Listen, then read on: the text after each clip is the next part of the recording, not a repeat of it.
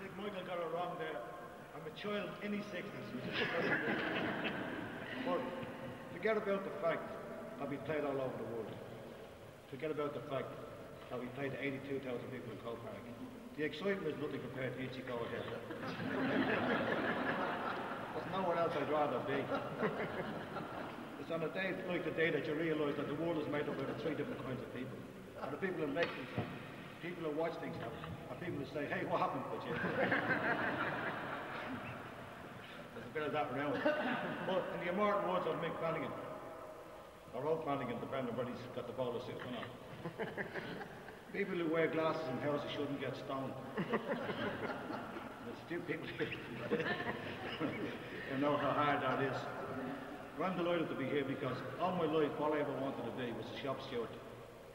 And I feel like one today. So it means I can talk in any language I like. But the problem with being from Dublin and using big words, as the Moss will tell you, people automatically think you're a shop steward.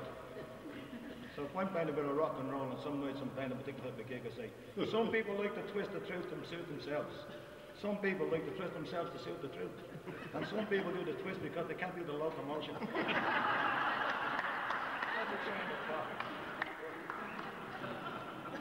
Now and again when I get bored, you know, which is quite a lot of the time, even standing talking to Nick, I was bored half the time, but when I'm I remind myself that at one stage I taught myself how to talk in any letter in the alphabet, so if there was any particular place I'd have to be, I only have to think of any letter in the alphabet and I can start talking right away. Now the great thing about Mick is, from Mick you never find any vile, vindictive vehemence, no vitriolic verbiage, no vituperation, no vacillating, or no prevaricating. This man is full of vigor, vitality. He's been the victim of vicissitude. But he is a visionary. But if you're thinking in terms of pay, that's much easier to do with politics. I'll be talking to Joe Douglas like. The much pillory pilgrim with the plethora of platitudes felt that it was natural as a panacea for all these pains and problems he would promulgate and prognosticate to those who were proficient and profound. He had suspicious perspective pertaining to philosophy and phlebotomy. He could tolerate the petty, the peons, the pariahs, the powerful and the puny. He still has nowhere to go at 12:30 on a Saturday and believe me, he's a good screwball.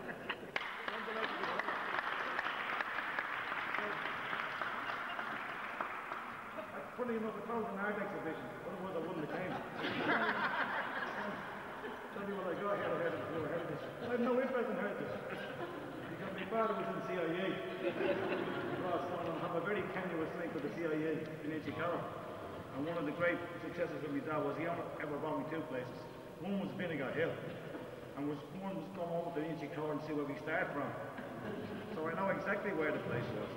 There was nothing in it except trains and trucks and horses. You know the horses make noise? Because they weren't there, they were the key. But anyway, I'm glad to be here. In the modern words of James Joyce, I thought it was going to be an arts thing, so it's not so, but I'm still going to talk as if it was. James Joyce said that art is the human disposition for a sensible or intelligible manner for the next epic ending. Which, as you all know, that's true, isn't it? But anyway, I'm delighted to be here. I'm a small farmer now, I live in Meath. Keep donkeys for homies.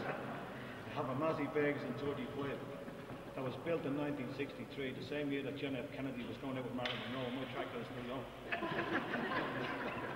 So if you're at the heritage and you go, I have to start from a tractor. No, so I come from Broadstone, but my house is gone. So I have no heritage except that I live beside the Red Windmill pub, facing Monk's Place. But the great reason why we've been here today is my brother Mo lives across the road. So when Mick says you come in now, so it'll be Moby in. So I'm going over to see him now, see how he's getting on. Now, he played for Pats. Is that worth a round of applause? No?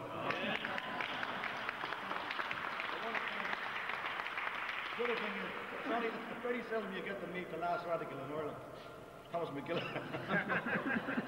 We all sold out, he's still there. You know?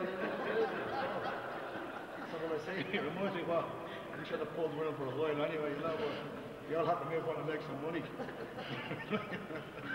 I'd like to thank Mick and Michael for inviting me here along. I really enjoyed myself and delighted to meet you all.